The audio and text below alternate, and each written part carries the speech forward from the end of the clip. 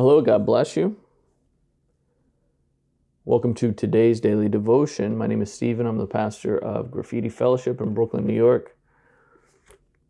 Our daily devotion series is where we read a chapter from the Bible together. We post these videos 5 days a week. They're there for you to access at any time. We're reading through the Gospel of John at this stage, and today we're reading John chapter 9. A little shorter chapter than some of the preceding. 41 verses. So let's get started. John chapter 9 begins this way in verse 1. This initial story in this chapter is Jesus healing a man who was born blind. As Jesus was walking along, he saw a man who had been blind from birth. Rabbi, his disciples asked him, "Why was this man born blind? Was it because of his own sins or his parents' sins?" "It was not because of his sins or his parents' sins," Jesus answered. "This happened so the power of God could be seen in him. We must quickly carry out the tasks assigned to us by the one who sent us. The night is coming, and then no one can work. But while I am here in the world, I am the light of the world." Then he spit on the ground.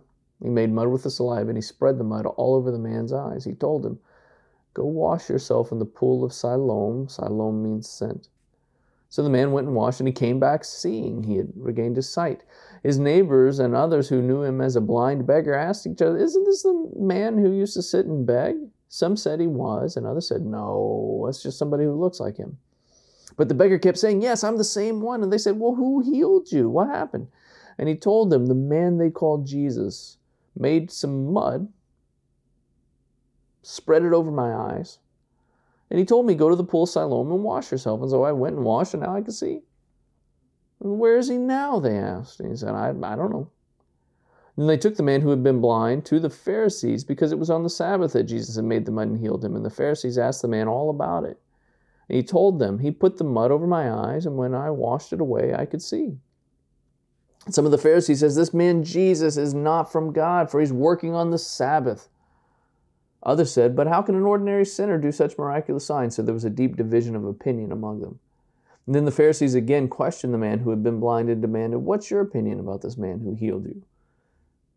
The man replied, "I think he must be a prophet." The Jewish leaders still refused to believe the man had been blind and could now see. So they called in his parents and they asked them, "Is this your son? Was he born blind? If so, how can he now see?" And his parents replied, "We know this is our son, and we know he was born blind, but we don't know how he came to see or who healed him. Ask him. He's old enough to speak for himself."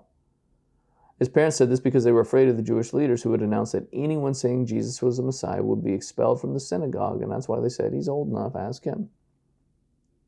So for the second time, they called in the man who had been blind and asked him, "God should get the glory for this, because we know this man Jesus is a sinner." "I don't know if he's a sinner or not," the man replied, "but I know this. I was blind and now I can see." "But what did he do?" they asked. "How did he heal you?" "Look," the man exclaimed, "I told you once. Didn't you listen? Why do you want to hear it again? Do you want to become his disciples too?" And then they cursed him and said, "You're his disciple, but we are disciples of Moses. We know God spoke to Moses, but we don't even know where this man comes from." "Why, that's very strange," the man replied. "He healed my eyes, and yet you don't know where he comes from?